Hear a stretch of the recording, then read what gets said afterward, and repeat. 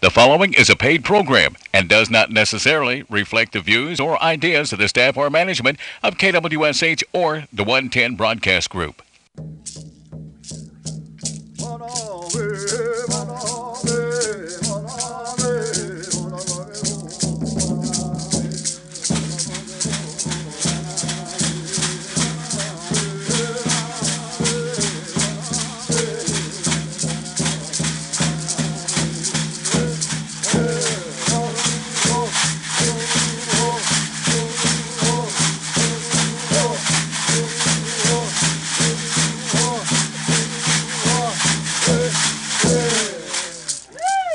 It's Jay, Stongo over here, head my hey.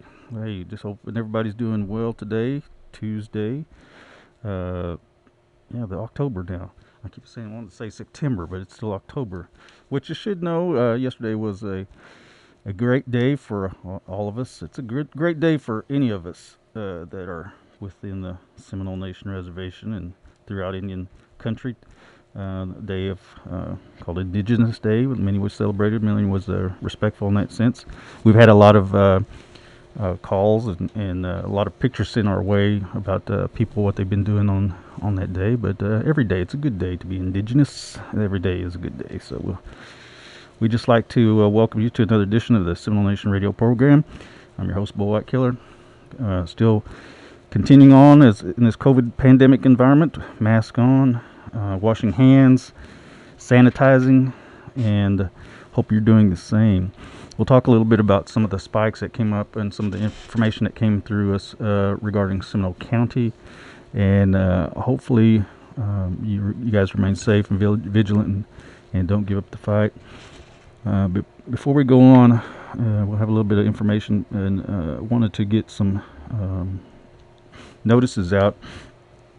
Some calls came to our office, and so I just wanted to share this information with you regarding some passings that we had recently. Last week we lost Louise Harjo from Spring Church. She departed this life on Wednesday, October 7th, 2020 at her home in Sasakwa at the age of 87 years. She was born July 22nd, 1933 in Vamusa to the late Hexton Burgess and Wisey Lowe Cully. Louise was a member of the Spring Baptist Church where she served as women's leader.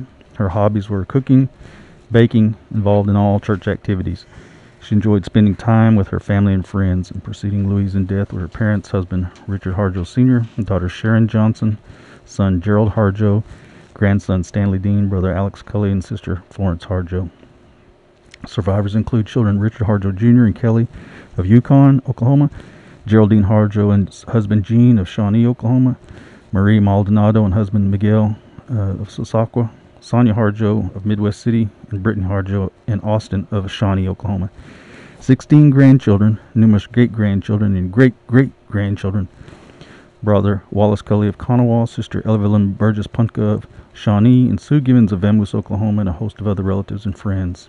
A private wake was held with the graveside services on Saturday, October 10th.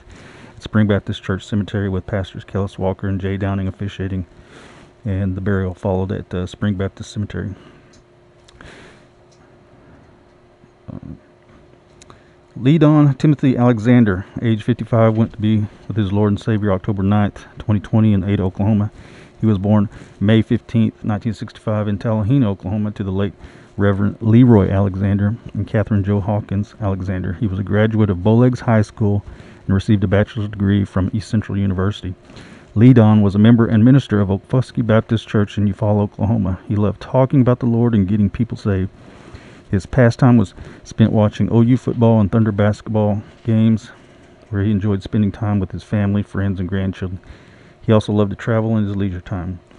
Preceding Leadon in death, his parents, two children, Brandy and Kyle, brothers Roy, Bunny Yargy, and Philip Alexander.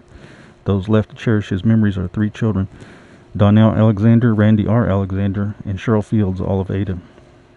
4 grandchildren and a host of other relatives and friends. Honorary pallbearers will be Edmund Fixco, Gerald McNack, Fred Lowe, Tommy Hawkins, and Toby Hill. Pallbearers will be Ronnie Alexander, Ronnie Burnside, Robert Beaver, Trenton Wolf, Isaiah Rice, and Royce Osceola. Today, the body will be taken to Middle Creek number 2 at 4 p.m.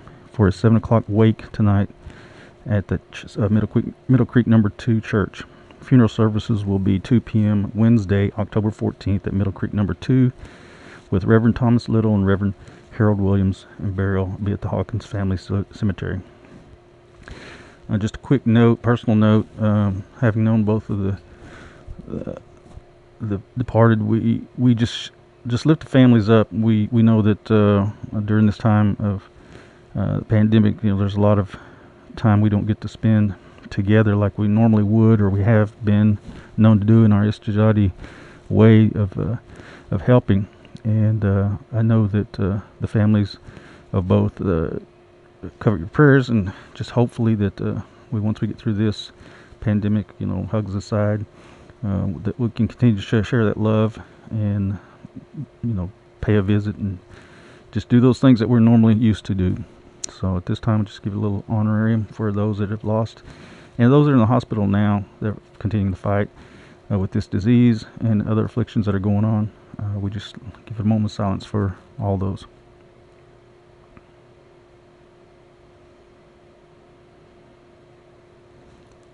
Mado. We have some information regarding some of our tribal members and doing great and wonderful things. I did see on the social media one person who actually, once she got this job, she actually started going and utilizing her skill set in her new job to go and assist a person out and away from her home base of where she worked out of. And just to give you a little insight, Oklahoma Indian Legal Services announces that Melanie Andrews is their new clinic student employee. She completed the OILS at ECU Native American Legal Clinic course last year. East Central is one of the few schools, I believe, that have a kind of a satellite office at their university, and it's pretty unique. So Melanie completed this legal clinic course last year, and she is a senior at ECU, majoring in legal studies. Melanie is a citizen of the Seminole Nation, lives in Seminole, Oklahoma, and is a trained family divorce mediator and a certified basic civil mediator for the state of Oklahoma. This clinic at East Central serves both OILS clients and ECU faculty and students by OILS case assignment or clinics. This collaboration is the first and only of its kind. Okay, I stand corrected. This is something unique within the legal area. So they do have a website, and they do have a phone number that you can contact. And a lot of the work that they do is pro bono, giving advice and legal services for Native American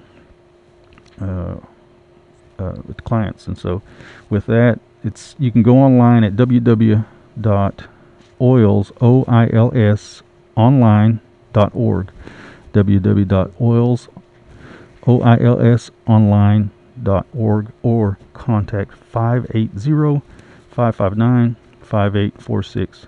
That's 580-559-5846. This is out of East Central. And kind of get back to what I was talking about, what she did out of her own newness at the job. She went to Conowall to assist a client in a will, and it was a neat little picture of her and an assistant standing in a dirt road, walking to a house, I'm sure, but assisting a client with a will. So she was really getting out and into her job and providing initiative. So that's pretty good. Congratulations, Melanie. Have some birthdays today. We got Renee birthdays today and upcoming and previous couple days in the past. Renee Conley Kelly, Mikey Sanchez, Jerry Harjo, Tilda Harjo, Joe Litka, Claudia Lena, Bobby Lena, and Sally Harjo.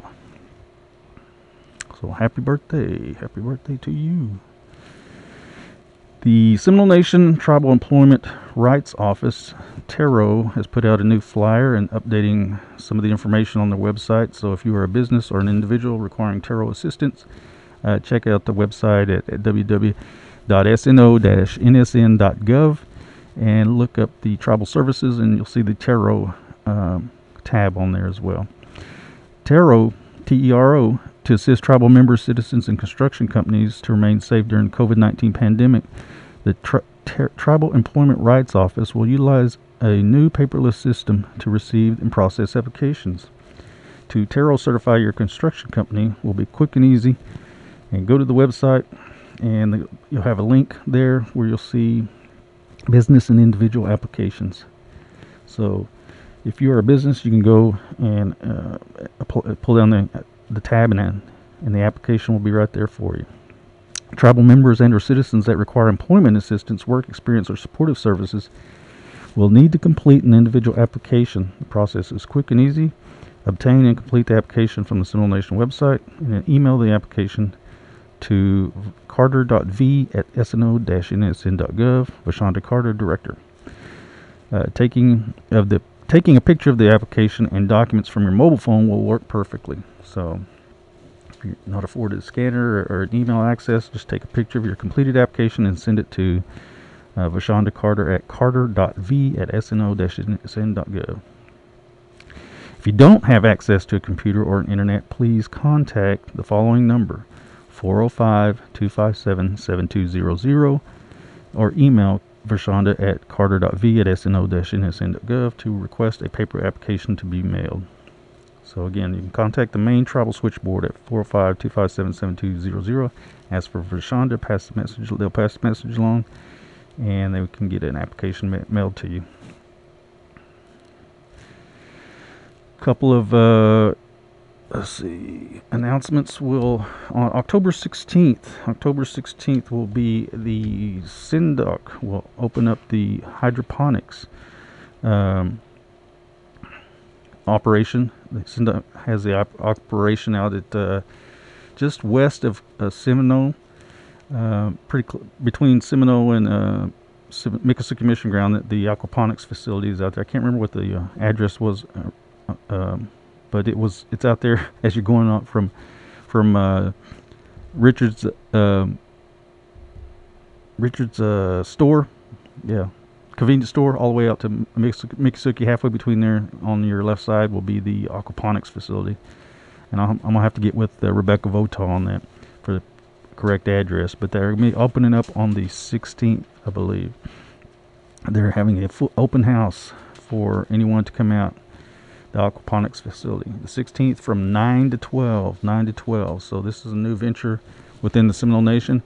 Started many years back. I believe it was Assistant Chief had put out some information regarding the possibility of doing it. It came to fruition, and years later we now have an aquaponics facility that will produce produce and garden varieties. And Rebecca Votaw will be heading up that operation. She's been on the show before. She's very high voltage, a very good person to talk with, knowledgeable in the agricultural realm, and we look forward to getting out there and checking it out. So it'll be October 16th. Anybody's welcome from 9 to 12 to check out the SINDOC aquaponics facility.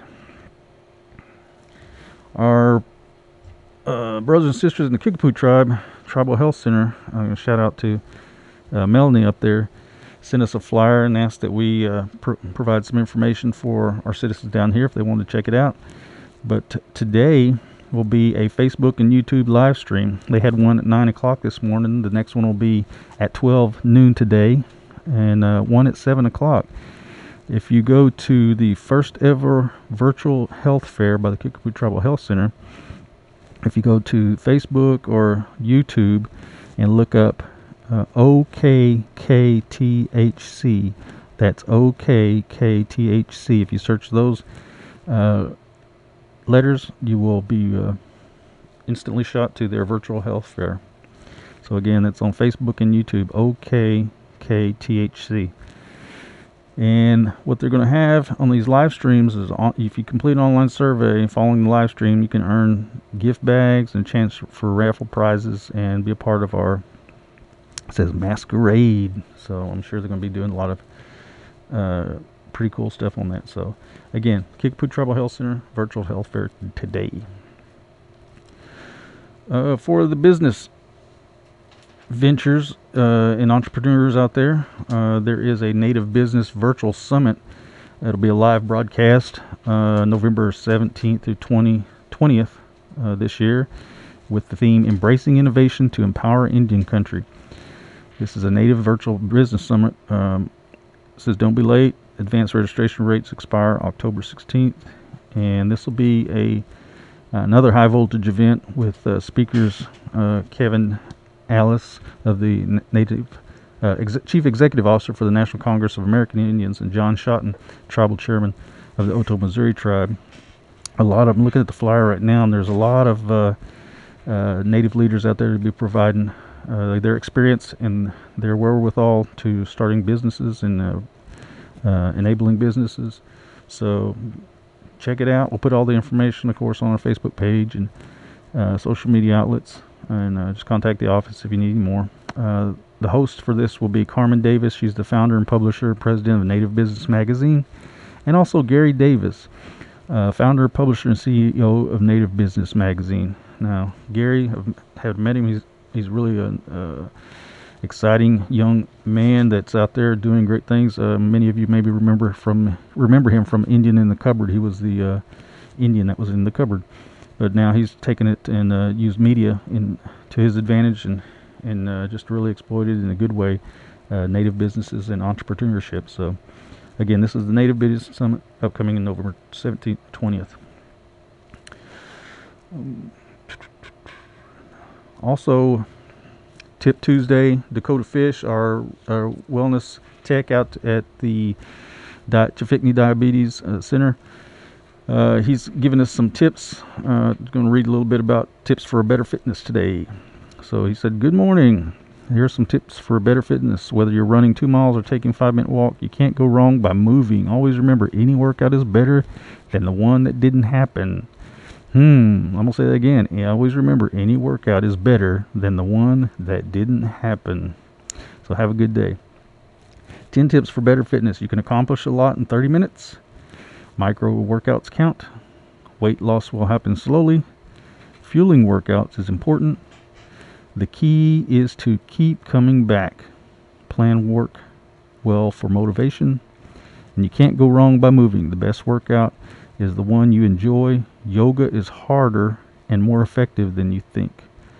And finally, knowing the basic moves is really all you need. So Dakota Fish, exercise specialist out there at Chafikni. You'll also see him on some of the videos that Mark Williams, our resident media specialist, produces. And he's started assembling a bunch of videos that they're doing online that you can access through the social media sites, and soon to be on their YouTube channel that they'll have by themselves. So that's the Diabetes Crew out there doing great, wonderful things. How about this? The Oklahoma State School Board Association notifies Seminole Public Schools move to a red county. Now this is pretty important because I know, in effect, coming from Kanawha, we had some instances where it just spiked. It was just a really quick spike in one group of students there at Kanawha, and they had to be quarantined and notified, but the school kept going on. But we're starting to see this even more so with our recent football team, and a football game was canceled. So a lot of this is going on. We're seeing it a lot in the state, but this is from the RN who notified Seminole Public Schools that they were in a red county. According to the Oklahoma State School Board Association COVID-19 map for the Oklahoma School Safety Protocol, some questions that we have received is that, what does this mean for our school? And so just check with your school advisors, because every school is different on how they react to the COVID, but it's basically the same, and try to isolate and do some contact tracing on that. So, you know, as we continue to move on, everybody does the best they can with what they got and how we're moving it. And to kind of go with that, small towns, again, these are headlines I'm taking from the Seminole Producer. Small town suburbs across the state lead weekly hotspots. So small towns and suburbs across the state were among the top hotspots for the coronavirus, as past infections in several prisons appeared to decline. Total number of coronavirus cases surpassed 97,000 on Friday, with the state recording highs of new daily cases, active cases, and hospitalizations. So far, 1,091 Oklahomans have died from the COVID-19, according to the Oklahoma State Department of Health. Again, those numbers will change as they update their numbers at 11 o'clock. So, just keep that mask on, wash your hands, wash your face, wash your chib. All right, Monday, Wednesdays and Fridays, the Seminole Nation Adult Education has free GED classes at 215 East Evans in Seminole. So if you want to go from Monday through Thursday, please call, by appointment only, please call 405-716-6041. 716-6041. That's the adult education free GED classes in downtown Seminole.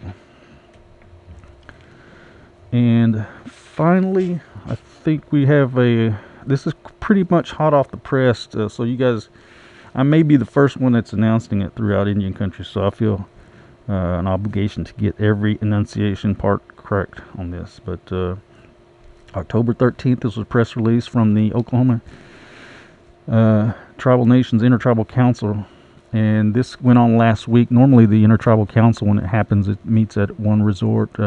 Host nation will provide a place for everybody to come meet for about 3 days and talk about different items that affect Indian country within our 5 tribes.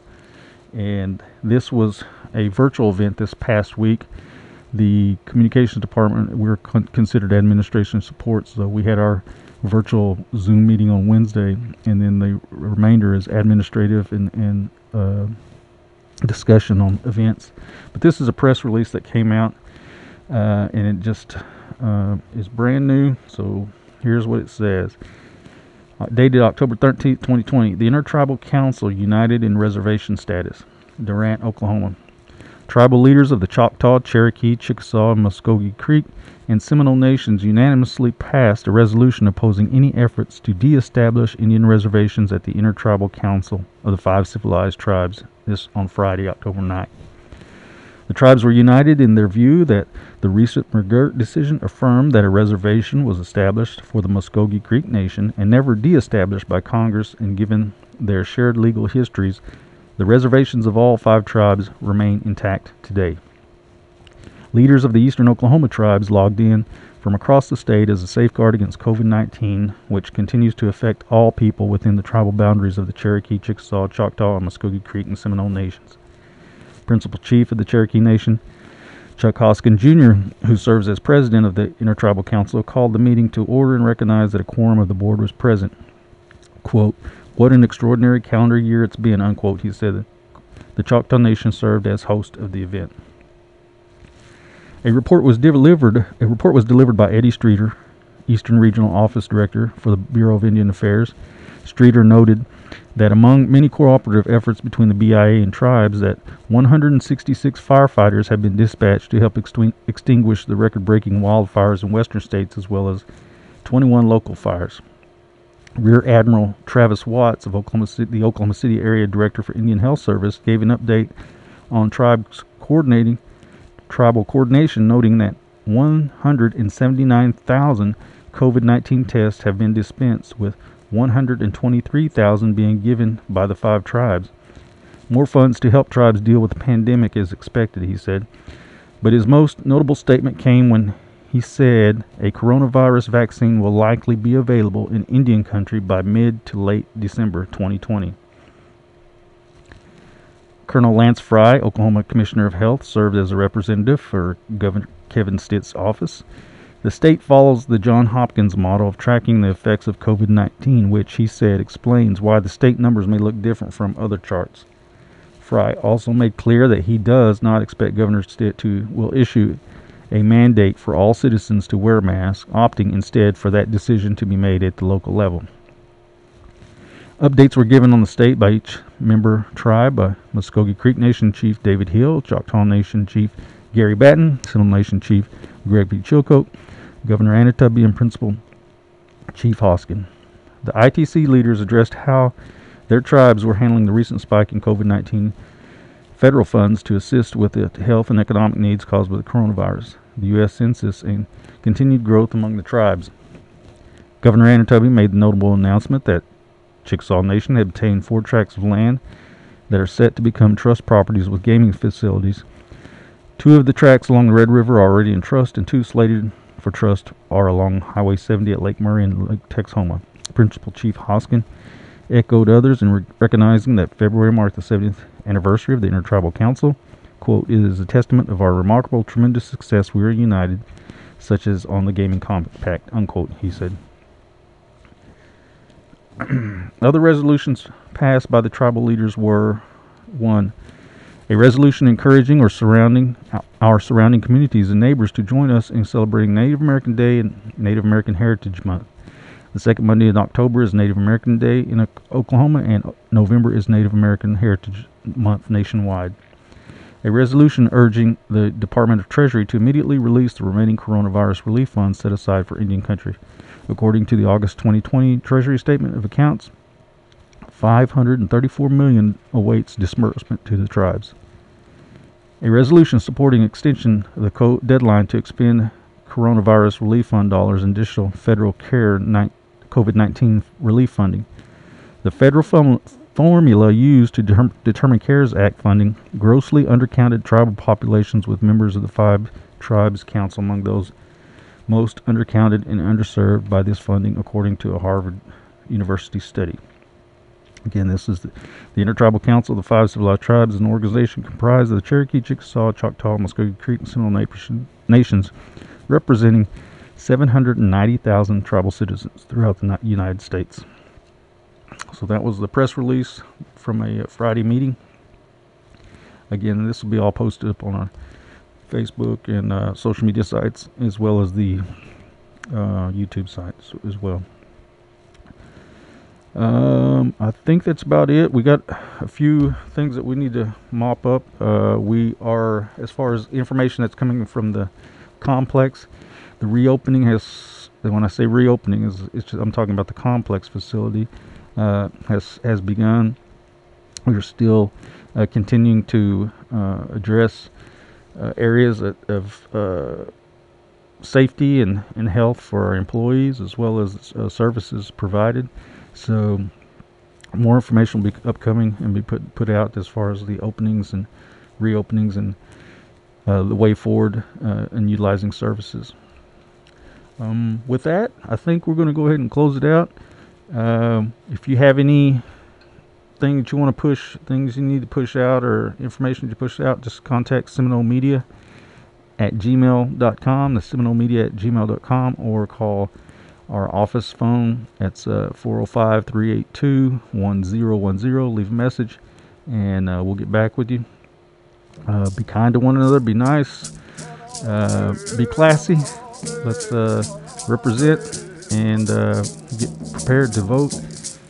Make sure your grass is cut, and above all else, love one another. With that, we'll say Mado to KWSH 1260 here and 97.7 for their facility use. And we'll see you next week. Please.